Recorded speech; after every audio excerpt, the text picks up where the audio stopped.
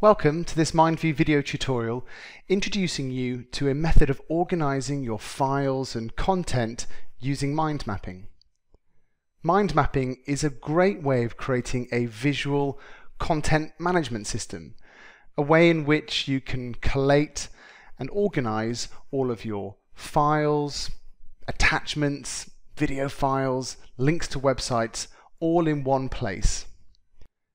When working on projects, note-taking or research, it's a great advantage to have all of the relevant information in one place.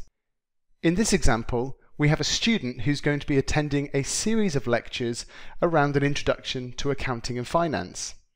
We've broken the lectures down into 10 different lectures and identified the topics being discussed within each lecture.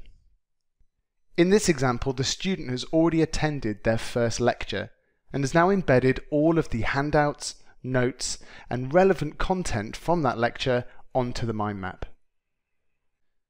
Zooming in on lecture 1, you can see there's a paperclip on the branch.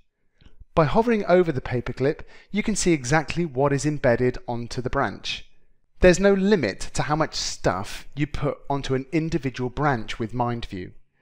In this example, we have a Word document, PowerPoint, notes, links to a website, and even a sound file embedded within this branch. This makes it really easy and accessible to access the relevant information you're looking for.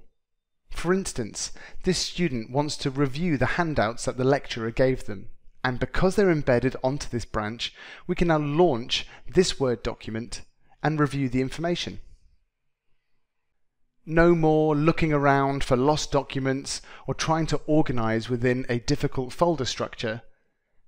Organizing everything onto the mind map itself is going to make your life a lot easier.